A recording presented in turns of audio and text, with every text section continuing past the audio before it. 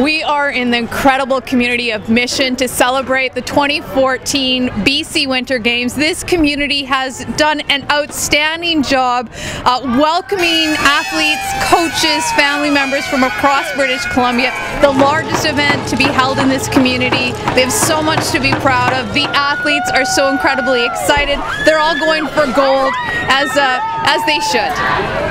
Well, for the District of Mission, this is the biggest single event that's ever taken place in this community, and I have an awesome board that we put together that's been working for 2 years to make this, to make our community shine, and this is the beginning of the shine for the District of Mission this coming weekend.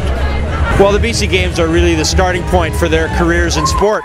Whether they become Olympians like we saw on TV today with women's curling and women's hockey, or whether they just stay in sport for the rest of their lives, these games are about an opportunity, and these kids will take full advantage of it.